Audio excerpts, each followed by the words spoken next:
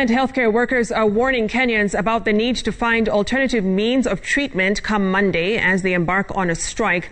Talks between the government and various medical unions in the last 3 weeks to resolve issues affecting the health sector have failed. As the strike draws closer, the reality of the COVID-19 surge remains ever present, with the numbers remaining high.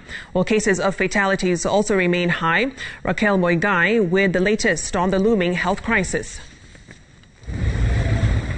For Kenyans who fall ill after Sunday, the road to recovery, especially if you will require medical attention, is not going to be an easy one. Those who already have patients in the wards, can you start preparing your patients to transfer elsewhere?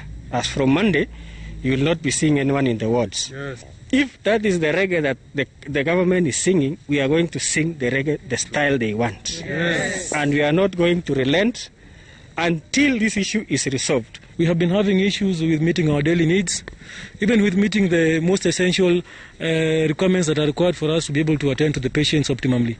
These clinical officers vowing to take part in the healthcare workers' strike come Monday. It is unfortunate we lost a colleague the other day.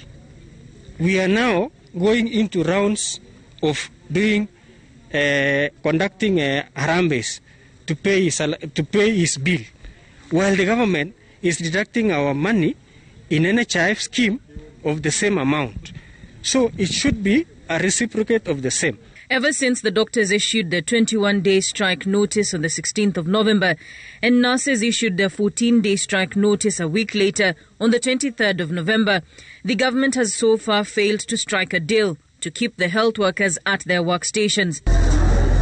This coming at a time when 1,189 people infected with COVID-19 have been admitted across various hospitals in the country, 76 among them being in the intensive care unit, while another 65 being separately admitted on supplementary oxygen. And while 12 people were recorded to have died in the last 24 hours, the number of new infections in the last 24 hours was 735 people, a positivity rate of 9.5%. Meanwhile, police officers from the Embakasi police station came together with Friends of Embakasi to donate masks and sanitary towels to vulnerable persons in the community. Maskari wakikupata bila mask unashikwa. So alikuwa anajaribu kubadilisha narrative ya kushika watu ikawa sasa